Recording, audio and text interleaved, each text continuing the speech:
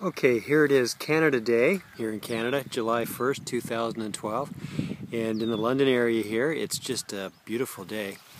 However, it's really dry, and you know what? I have not seen the river this low in, well, I don't even think since I've been here, since 1999. But you could practically walk across it.